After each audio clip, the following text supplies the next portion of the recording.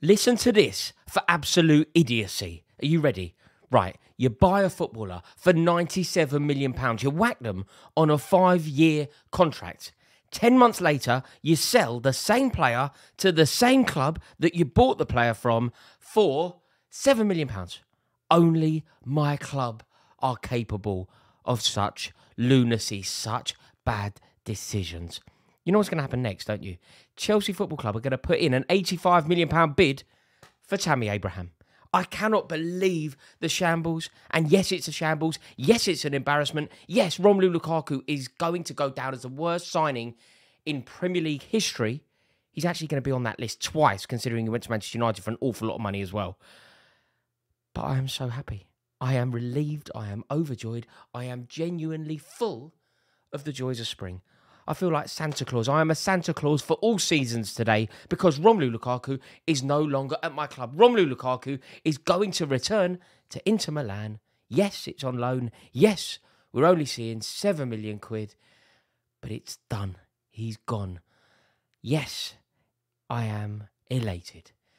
But, I mean, his year at Stamford Bridge has to be considered an unmitigated disaster. And I cannot believe quite how bad it's been. Imagine being the worst Chelsea signing ever and considering everybody else that's on that list. Chris Sutton, Timo Werner, Alvaro Morata, and yet Romelu Lukaku is the jewel in the crown of whatever you want to be. Fill in the missing gaps. I mean, the only good news here is that we're not going to pay any of his wages. The only good news from a business standpoint is that we're not going to pay any of his wages. And it's been done quickly, which means we can focus on the future, which is really, really good news because we are going to have a long, hard, arduous, but massively important and potentially historic season ahead. Todd Boehly's first season, the Todd Boehly Consortium, comes to London. Let's see what can happen. But there's a lot that we have to get right now. And do you know who the pressure is going to be on with this sale? Thomas Tuchel.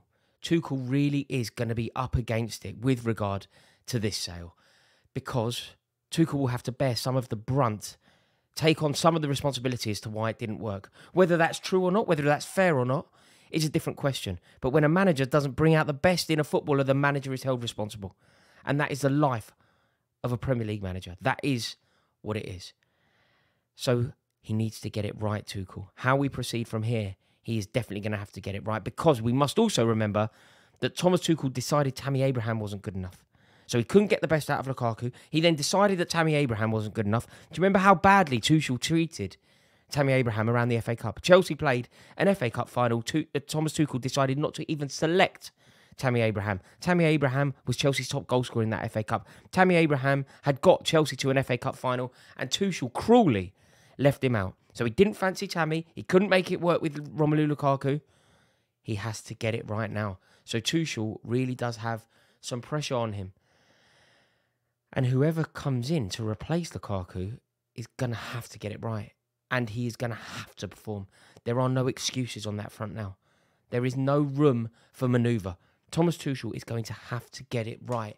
Because this Tammy decision, the more I think about it, the more incorrect it was. I was saying constantly last year, anyone who's ever watched anything I've ever done will know that I was saying, get rid of Werner, preserve the relationship with Tammy Abraham. Tammy Abraham is a far better player than Timo Werner. A year later, people are finally agreeing with me. It was one that I got right. But look, Romelu Lukaku and Alvaro Morata cost £155 million combined. They scored 24 goals combined. Tammy Abraham alone scored 21. Do you see why it was a no-brainer to keep him at the club? Mourinho knew, Roma knew, and now I cannot believe that we are in a situation where Lukaku has gone. We've let Abraham go. We've made such terrible rickets in the transfer window of late. How have we let Victor Mori go? How have we let Mark Gahey go? And now we're having a centre-half crisis. It is appalling mismanagement. But I do hope those days are over.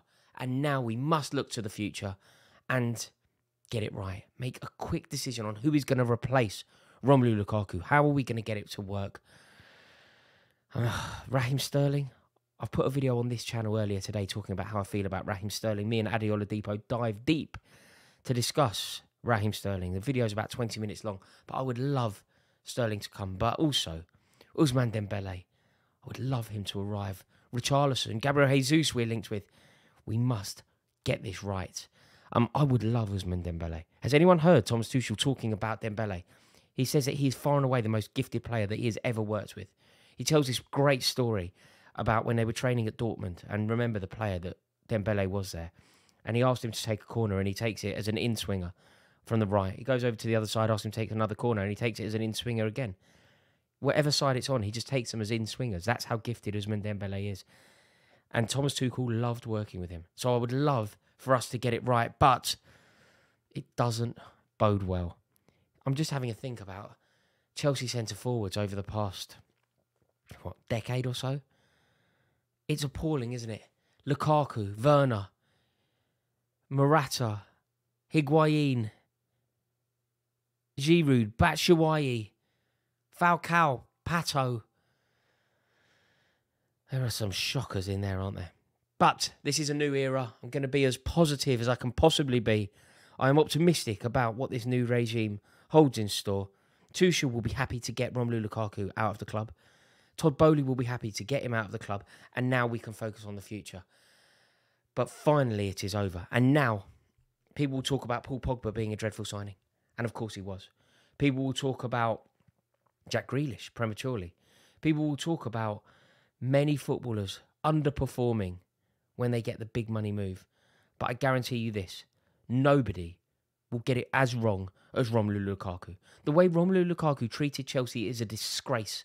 The way that he arrived at Chelsea to fanfare, the way that he openly stated that he was prepared to play any way that Thomas Tuchel wanted, and then sulked, organised an unsolicited interview with Sky Italia. Was so disrespectful, not only to Chelsea fans, but to his teammates, to his manager, to the people that were paying his wages. Chelsea put him on massive wages. He was earning £350,000 a week for 5 years, and that is how he repays us. I genuinely believe that Romelu Lukaku is a narcissist. I think he only finds happiness in self-gratification. He isn't a team player. He doesn't want to be part of a team.